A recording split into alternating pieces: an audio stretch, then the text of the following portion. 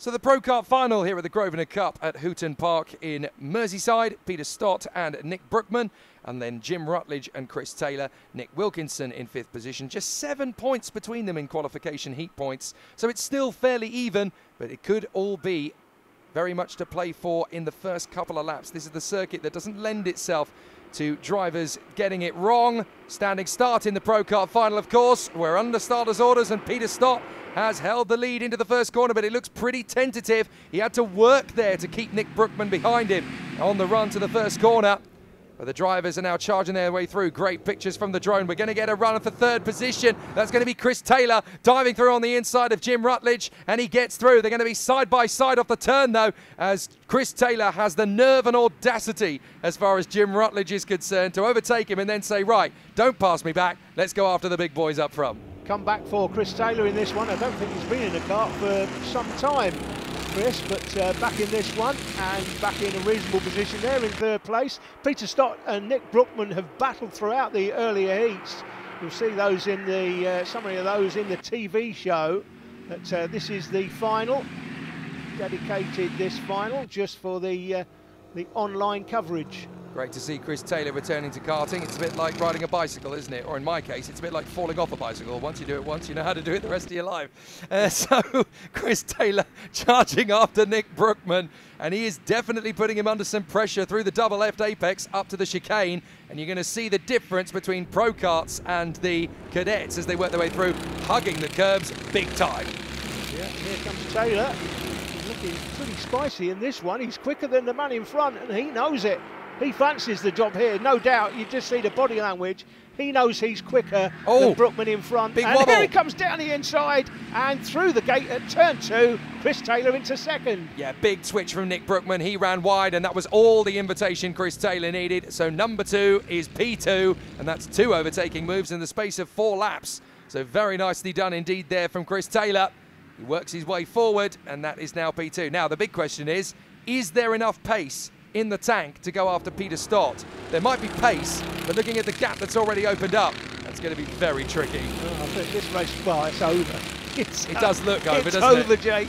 He's got about a 4, well, that's a good 50-metre lead. Oh my word, he's 1.4 seconds quicker in lap time pace. I know that Chris Taylor was pulling off an overtake, but he was putting it off on the way to turn 2, so he wasn't really scrubbing off any speed there, really. Yeah, he would only have lost maybe 3/10 of a second maximum. This will give a truer indication of what his absolute outright pace is, and I say that, he's actually being close here by Brookman, so Brookman now fancies the job as he gets closer through the exit of the double apex.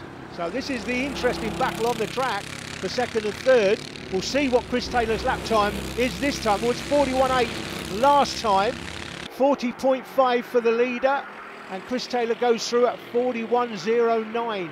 So half a second slower. Yeah, it's a quicker lap from Nick Brookman as well, though. He gets into the 40s, so 40.9.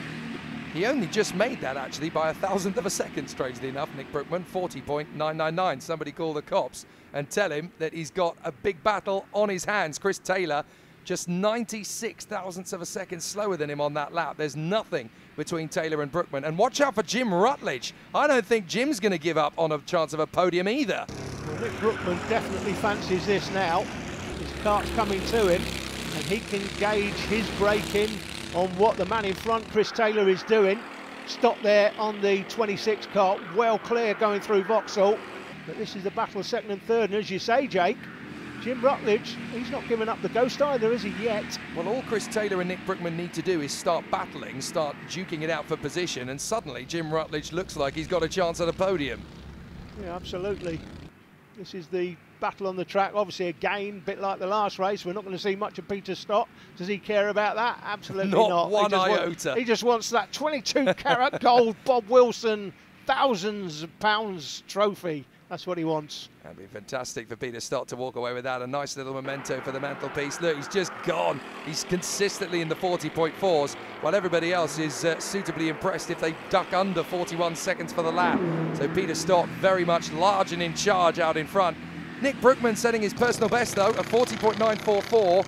Just a few hundredths off the pace of Chris Taylor. If he could just get close enough to start knocking on the door of him. And look, Chris Taylor checking over his shoulder. That's quite early for a Pro Kart driver to be looking over the shoulder. Even he clearly feels Well, yeah, I mean, second position, but Brookman is definitely throwing everything at me.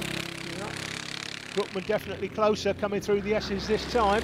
Through Stanlow, the final bend. Stanlow all refinery off on the left-hand side of the circuit, of course. I have to say, there are still certain curves that the drivers are not taking here, even in the Pro Karts. And I've seen in the past they get quite aggressive through some parts, but not on the final bend, certainly. Negotiations are underway, Jake, for the UK Kart Series that we've been filming this year. We're going to be live streaming and filming. That's the plan anyway, for next year, the UK Kart Series. Negotiations already underway to come here, and we know that the Pro Kart grid in that is full. It's sort of 30 plus drivers. Imagine 30 plus Pro Karts going around this track. It's going to be awesome, and I hope these I think they can be a guest driver in that series as well. I hope all of these drivers take the opportunity to come and be part of that, because it will be fantastic. Big slide by Brookman going through the turn one there at Vauxhall. Certainly was. I can barely imagine 15 around Hooton Park, never mind 30. That's going to be biblically good. This is a small grid for... normally, it's usually, what, 10 or 12? It is indeed. Here, but for some reason it's quite low numbers this weekend. But UK Kart Series, the Rotax classes, Junior Rotax, all you local guys, you can do the UK Kart Series as a guest round, and I'm expecting that to be a huge entry. 160 it was last weekend at Wilton Mill. Great racing we saw, but the Pro Kart grid, the biggest grid in senior Pro Karts, and some of the best Pro Kart drivers in the country. So I hope these guys and others that race here at Hooton Park will be looking at that and thinking, yeah, I need to take part in that as a guest, no doubt. Well, I could probably put the dwindling numbers in this particular event down to 3 factors. You've got to take into account that there's a wider world.